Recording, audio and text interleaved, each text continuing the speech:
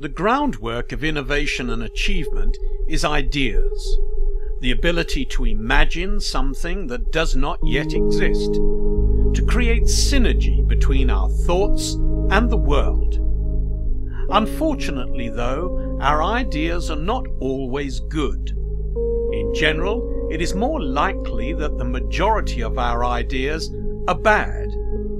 But if, hypothetically, let's say 1 in 10 ideas are good, then the goal is to come up with as many ideas as possible. All it takes is one good idea coupled with proper execution to ignite an explosion of innovation and achievement.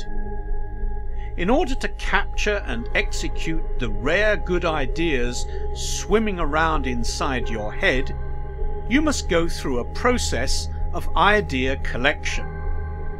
This involves collecting every idea that floats to the surface of your consciousness.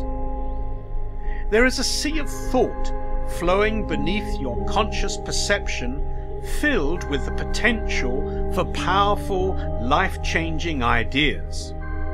Ideas float to the surface when they are facilitated and inspired by new experiences, new understandings, and new perspectives. To capitalize on this, you must grab every idea that surfaces and bring it into shore. By simply writing your ideas down, you capture them. But if not written down promptly after consciously perceiving them, they will sink back into the subconscious, and there is no guarantee that they will resurface. Once you begin to gather your ideas on the shoreline, the next and very important step is evaluation. After letting your ideas dry off for a bit, you must evaluate the validity and potential of them. You should trust in the potential of your ideas, but also thoroughly examine them with objectivity and reason. If your ideas make it past this process, go one further and test them out with carefully selected friends, family members, and colleagues.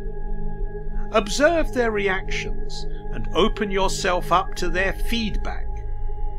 Work to subtract your pride and ego from the equation in order to absorb their feedback fully and without resistance. Any stake of vanity that you hold within your idea prevents clear and rational consideration of its true potential.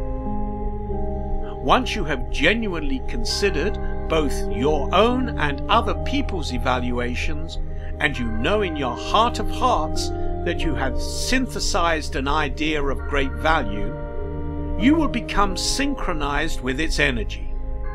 You will struggle to think of anything other than the pursuit of its realization, at which point you must execute the idea. You must work to bring it into reality using any infrastructure you have or can assemble. Once you have made this decision to pursue an idea into fruition, you must follow it through without waver, for the greatest demise of a good idea is indecision and uncertainty. Employ the power of definitive effort towards a good idea and allow it to take its course.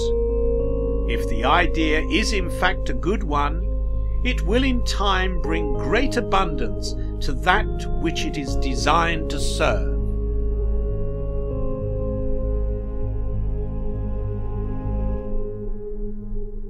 Thank you for watching. If you found enjoyment and value in this video, please give it a thumbs up, share your thoughts in the comments below, and if you are not already, be sure to subscribe to our channel. We are constantly coming out with new videos to help you experience life with clarity and wonder.